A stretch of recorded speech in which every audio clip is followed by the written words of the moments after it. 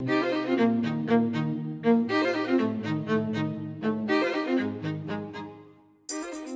vision for Visual Living 365 started last year when I was in Spain walking the Camino de Santiago.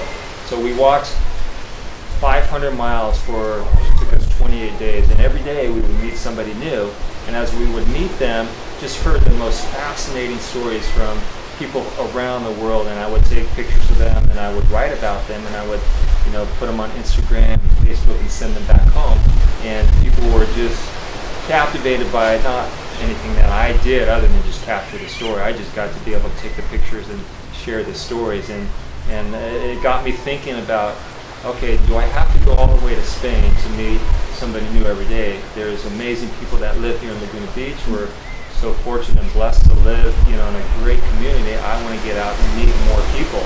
So I said I'm gonna meet one new person a day. So I committed to the entire year, 2014. I said I'm gonna meet at least 365 people. Started asking where they're from and got to learn and hear their story. People always ask, do you think that everyone is a good storyteller? I said, sometimes I don't think that I do justice to the story, but I do think everyone has a great story. It's just about drawing it out, and I love hearing people's stories, so that's kind of the reason behind doing that. So I start with 4 questions that get people thinking. You know, most people here in Laguna Beach, when you ask to describe their life in one word, it's usually very positive, right?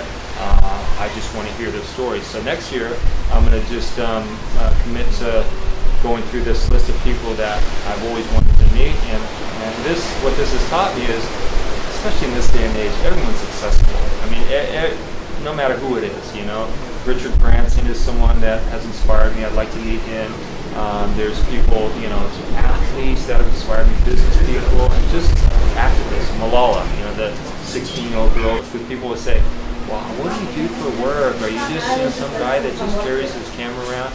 I mean, that's part of the story, but it's also connected to what I'm passionate about, and that's helping people to live the life that they either want to discover they're living or try and figure that out. So.